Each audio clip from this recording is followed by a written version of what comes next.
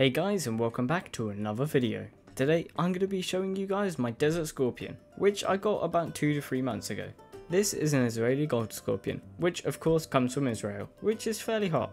But luckily for her, she's near other colonies which have heat mats, so she gets some ambient heat.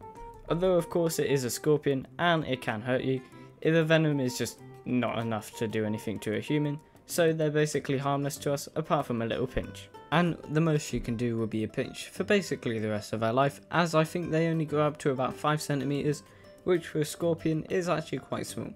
So to take care of her, I feed her a mealworm about every 2 to 3 weeks. As well, as you can see right now, she's full with her abdomen enlarged, as she doesn't eat that much food, well, because she's quite small. I also only give her 1 misting a week, and it's quite a light one as she lives in the desert, so water isn't that common.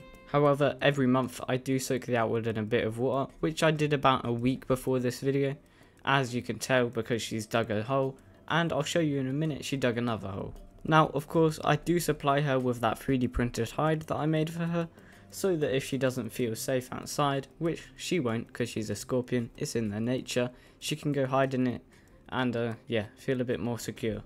Of course though, this doesn't mean that her natural instincts won't kick in. As you can see, she's made a few tunnels which make her feel a bit more comfortable. If you have a scorpion that won't eat, what I would recommend is misting their outworld, as I first found out that when I misted her outworld, she ate like there was no tomorrow.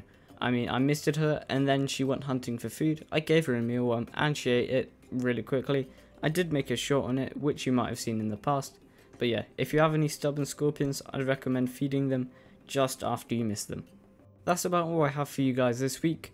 I'd like for you guys to put your name suggestions in the comments below, and then the next week or something I'll put a poll up which you guys can vote for. In the future I'll try get some more footage for them, so like if I'm just talking about something I can put it in the background so you can see her progress. But yeah, that's about it. Thank you guys so much for watching. Don't forget to like and subscribe, and I'll see you in the next one. Later.